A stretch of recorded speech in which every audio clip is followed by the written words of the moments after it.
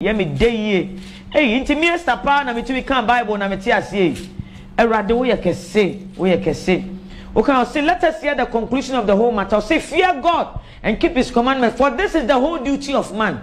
Oni pa prayer pray wasasi so ni asori ayeko ni nyame adwuma ye nyina ni. This is the whole duty of man. See be sura rade ni anante na kwamu na ye pe. See be fasem no na ye diso. Or say kind for to say for God will bring every work into judgment. So also for catch say erade nso ye nyuma oboa.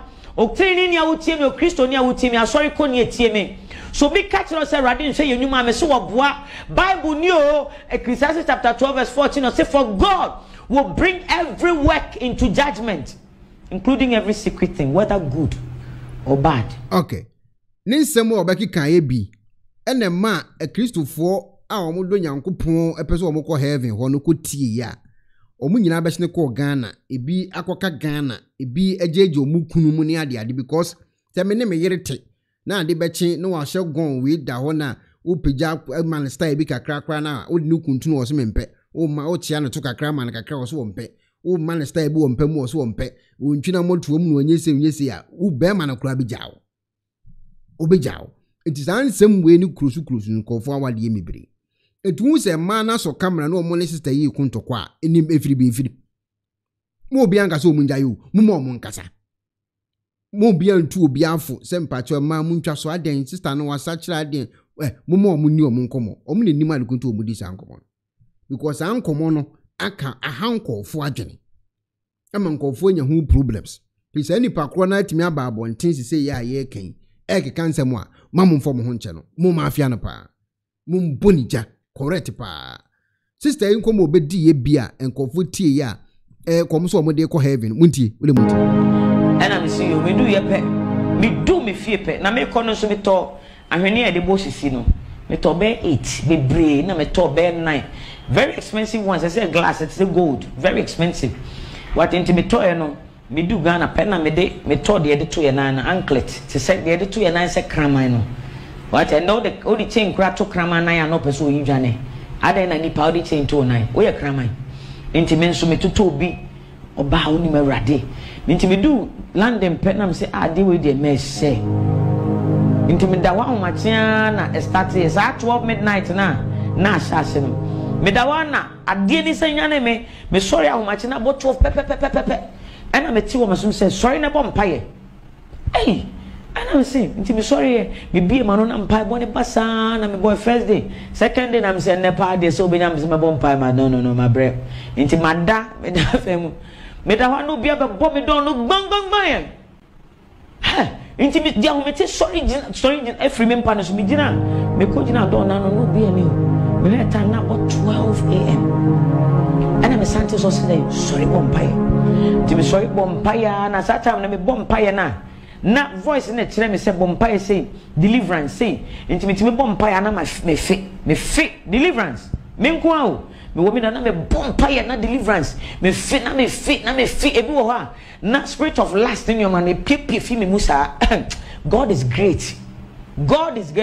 Oh, Hana or Chimpna, and Mamma no mother nyina, cause Yame Boniface, Nakate Yame say, so tie be our uni so at Tino, a radin to Chanu Frimu. Every spiritual marriage, apart from no man and modest no, sir, boyfriend, girlfriend, no, and then Quasia no man and moyano, and the spiritual marriage supremo. I'm telling you, auntie, Papa. Me within that time you're not coming to me. I was fasting. Next day me saw a pen and yami unkunku. Me take the clear voice or say sorry. Me sorry me saw no say ko YouTube. No question head covering. And I'm say head covering there. Hey.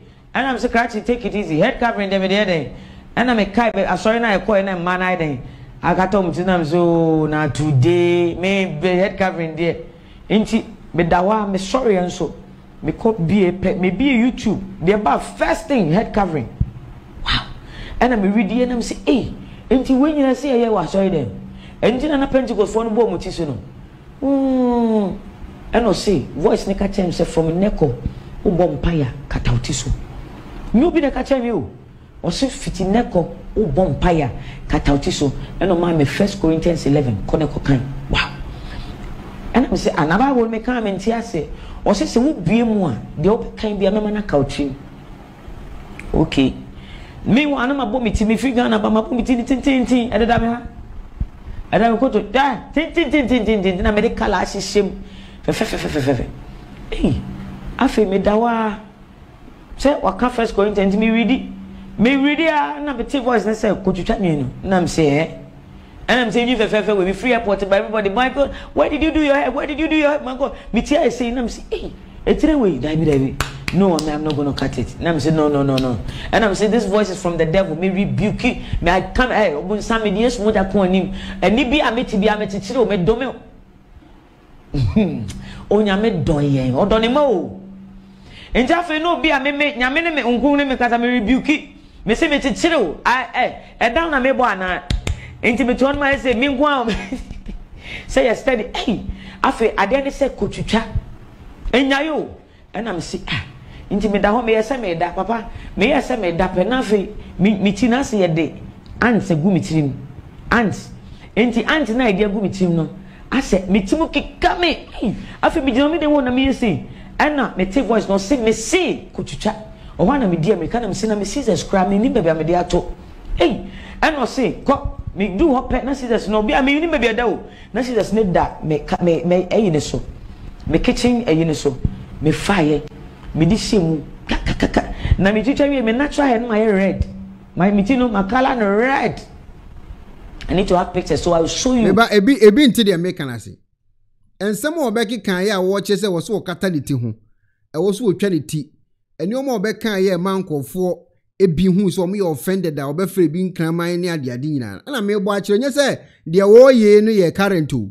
Ni old videos ne nsam wo kan ya saa ne omo a oye ne currently no. Okasa ti aye no. Etina me bo ne video we di we na to nchen. Aman kofo hunu de no so ohuni se wono no your original wo ko heaven no. Etina me bo say video we no.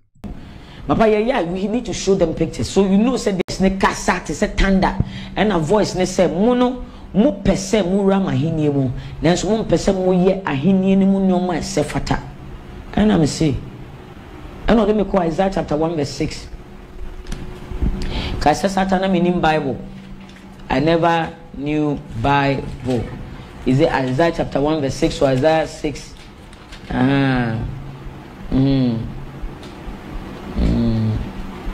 No, Isaiah chapter 6 verse 1. I told you I did go. Isaiah chapter 6. Into the make Isaiah chapter 6 verse 1 or say, in the year that King Hosea died, I saw the Lord sitting on a throne, high and lifted up, and the train of his robe filled the temple. And he rather than make say, or see the train of his robe fill the temple. That means now when you're there, and I say, what does that mean? At I don't know what the a seminar said they by the grace of God. And until me person as I said, me no mean deeper life, meaning holiness, meaning anything. But the Spirit of God really showed me mercy. And on this Saturday, which I'm not fitting neko, what heaven aqua. Me catch say you need to wear a tadia, a katauha. A katauha and a katauha, a katauanase, because heaven na ye kono, a normal one was sheno, a business wedding, or shawaha, or catch him say, Obi anywa, Obi rap paradise, no a stranger. Once a hand way on pet, so be say, no cut out you, no out without makeup. And so Papa catch him say, mean tuning in engu. Or see a day where my home the waro, kono to and or say, I am a glory in a man who fair. Hey, and I'm say, Papa, but glory in a man who fair. Mean to me, and meanwhile, no, that's that time, mean to me, pee without makeup. Mean to me, cover beer without makeup. No, anybody who knows me will testify. My bush and phone say, I wouldn't go out without makeup. And so Papa catch him and say, mean tuning in engu. I catch him and catch him and say, Papa, they mean to me yet. And also, my mom one do which me aye. And now no one son. And you believe, say, see, ye be rehearsal. Sank ye be rehearsal. Papa, obi agina wa. Omo China ma to. Someone walk and someone Ghana phone be good tea. Etutu omu ni omen nyina agu ye. We mu, your can you evidence be anymore? Or can say the all can na papa be na kan na papa na kan na papa na kan na papa na ye na papa na no obi agye di. No akwa akodi achi no akwa akwa ye. ma Eunice mu nyina o mu betima confirm de make am me bo mu video a kire otimi ko program ase oni tie oh ne ko kan aya verse rade de ma me same fambre obibiara obowra ha Revelation chapter 3 verse 15 to 22 me pato muntie me na muntie ni ye me ba Ghana me hu so obia ya sori koni kuma se kura de sa wo pe wasifo a motonyom mutime kekam atonyom na monni munyum a moto aka nipa akoma but de ye ne say anye wo awurade mu a ye bekojam rahu ye si etumi ba sori dem ni etumi tontade tontoma ni asesen toma ni apapa ho ni ye ba sori dem ni enufo ho gugu ho si e be awurade aduma ni ye ba sori dem ni asesen makeup adi nyini atoto ye nyini so si e be tontoma awurade na ye ba sori dem na ye to hugu na ye hu say ya awurade atiwade papa let's family body channel but nyame nkonkron sam ni obi nkasa wa wudina ha wato obema bi hintu dua be kwabon samjam this is what satira wajene this is what satira wajene and na so phone to minimum nkasa sane say amon person be lose members what e hana wa pa ho ya awurade atiwade kachira wo akwanchire sa what e ha na wudi nyini atoato awonyini so a me kachira wo kachira mu say awurade atiwade papa ya tomra uyo bana utugu ho atomra mentumi mamma jina entertain wo asan sami entertain wo me no kojam awurade ba busa me de ntia me ba ha nan kan sesa me ba na awurade se me mra e ma mu ntie me na mu ntie ni ye na ya Muhammad ya gro ya kasa na ma mo sire e ma dodo na be kwabon sam jam telling you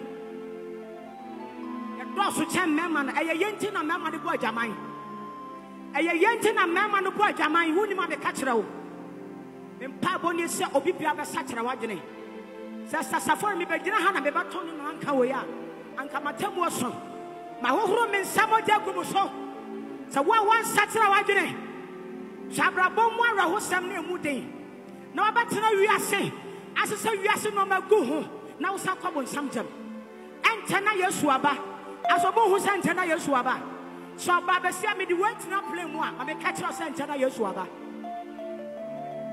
obi a me fra brotre mako university ma wi me degree papa bi na me ye nurse na me kata me tiso na ba jawi asesam ye na me sa tade fun we na me ba tena nyame na ase me catch na wo se wan sakra be kwabon samjam we anya me ne osoro ani asase enyi na mu wanya meni osoro ni asase nyina musa na kasa kire mu adofo e odo na me domo se wahu me nne na kwan ni matobia wo ha bia toroto ho okay eti we ye videos a ene nsam a wo kan wo kire se ode ko heaven ankofo tie na numu asem a ebi su na ebi roro mo ho ne ade sister na e kasa yi e se no ko hell na wo be na ko heaven ho no me de nim do person wo kire se hell no oku se heaven no oku ende yo no anasem enye we nko awo o another video a mesi mo ni videos be 15 a wo kan nsem a se ya ye ka se ne ho fa ba kama yi no enu no wo ye se ya ye kan tell the sister ya wo this way obe kan sister ya that's crazy and trust her the can the Christo aye any baby a Christo ajiwa medu me din Eddie sister Beatrice or say na me a makeup artist. I have this testimony I'm a person me share personally. And na adebi me posting a picture be on Facebook and na comments eba. Na comments never no. It was an ebi mo kasafa ho, ebi mo kandi omo name, ebi mo pese omo chere se me kwan na me fa so no enye necessary. Eno nti no ema me kotena ase ema mene nyame ekasa bipisa no serade me na mafa bipidi akyekyere me ho ana se dia wo pe na me ye no o purchase makeup na wajai yes makeup na me chai no cause na me ye and me I just go and then me ye makeup na makocha picture imagine into no me post a picture no na nkofo ka ho asem na de nkofo ka no na ama atumi adwendwen into no me say maybe sanya me. So I went and then asked God, say, Erade, kwana me nam so no, ne kwan so anu, anamia na me di bibi aiden, achichire me home. And then I think on say in kaya dia sada na me have a sa encounter na. I would have thought say adwendwen no na me di aiden. Me di akoda yemu. And unti I think 3-4 days time and I me die. Into sada no daya me so ye no me hu se na me ti baby na make it me makeup kit very big bag na me makeups e wo mti no na ase me die gu ho a me ba ase me be ye adwuma enti no lady bi ba me nchen na lady ni se me nya makeup e ma no so dia me kai se me bisa lady me catch lady ni what I did say wa me ache de pia me nya makeup e ma o de tena se na me nya ma enunti me dia me kai pass na me ye wo dai ni mo ni say na me tro ni eyebrow no na me the pencil a tro na me kai some use ne tintin nyina ne say opeso wo kire say omo ye adwuma wo salon tie nkomo ni yo asem a wo kan na wo de won a wa ye tintin nyina ne say obi o ye adwuma wo salon a wo ye obi anima na chi ma no oyi obi makeup or dress ye boni patini ade ono na opeso wo kire sisi ye say so ye saa de ni bi kura na o kobu nsam jim musula mo say dasha no je na aka so be kobu nsam jim a onje je no o ka so be set trousers ana so set trousers abe kobu nsam jim ba chanya judgment onje je no o ka so obu oti abe kobu nsam enye onje je ni pakoro ye kasa as dasha no de ejeje ono ni mpa wa jeje omo eti omo ewo saloon ewo so omo ye adwuma nyina eje adwuma ne ye we are no akotu we atwene we are no akotu we atwene we are no akotu we atwene me nya salon adwuma biem eye bunzam jem adwuma o magunu no nya adwuma ketwa omo na magasi me be na dan sile queens because say ogu adwuma ni wie no a wo jai ni salon adwuma no a wo so nya salon ni bi wo kodi akira tija no this way sile queen this way hook up ayi holiness for me bro fra buru chire baaye sister be kasa sesi wo se mo na dan hook up for sister be kasa me boni video akire wo se holiness for man no mufira buluchire ba Ghana no a o manya hwe anyi so mu nyina ye bo mo tofa mother no hook up ye bo mo si todye so atase ano ten wa gunnyuma enyuma nkasa no wa gunu a o ye nation recla o say o mine oba bontin be chire mu e chire Ghana for say na taade na ehye no na ama wa ye dwo na o so de ko heaven ho no ade kunti ehye no o na chichi mu ha e o video men of God, people born of the Spirit, is simply to cover up. There's a cover, and it is not meant to be anything that exposes, our body, because as women, our bodies are uniquely made. And as I stand, you can see that my body is like this. That is how God made us, and that when it's semi-naked, it causes men to lust after you. It causes demons to lust after you. No wonder why a lot of y'all, you sleep and men, spirits come and sleep with you, and some of you men are. Pennyforce, bibi wo wiase ntine da ni atopnum na ne pabone fonti e wo se mo bambo hu hia na ne papa mu de Pro Technologies ana me kan fama wo ane Pro Technologies. We are specialized in both sales and installation of CCTV cameras. Yeton esa install CCTV cameras in the South Ghana and NASA brochure na ufi Ghana. Now peso CCTV camera installation. We need Pro Technologies and in South. We get CCTV camera installation, electric fence, automated gate, access control, video doorbell, and intercom, and satellite TV, home theater, so upebiato, and wato, and a pesa be install them out. Pro Technologies and our software. Na shenenso. Say fidye nyina from America brochime and this and papa na opedia men nwene na ne bo anso da form me che ye know the web brochime mu ha ene e branch e wo Ghana ye ni mo bra wo bre into sika fire nsem se fanya japade ma wo Ghana wo da da na ne etene se yesan general construction so we brochire na peso si fi Ghana edan plan bia peso si se wa shase dada anafe na peso si plan bia ye besia ma eno achi so ye solar power ana bamba ho nsensem bia de woni ye ninsa wo so ne yesan so ye smart home abefo fidie bia pese hye e wo fie ana wa twuma mo de ma wo woni ye ninsa wo so we are just a call away ne yesan so wa dan de ma han ana ofre brochire bedu Ghana na wo pe full house room ana apartment ahan for short term and a long term ye be ma obiane border form na bamba ho nsem de manwene ho enna ye interior decoration so wasi fie na wie ana yesu fie na ma no ye sign decoration ye be siesie fie ana office so e dia ma eno edi so tom fidie bi na wo ho kwan fa so install ana ne settings ye be ye e dia ma e wo Ghana wo be hu yen wo mira fra denta e de wani a che dodoa wo be hu ye e wo ahye ye ne Emerlin pharmacy e na wo the same building. For information or WhatsApp 401-7570-300 and a plus 401-6992-254. Pro Technologies. We have the solutions for your security and home entertainment needs at affordable prices.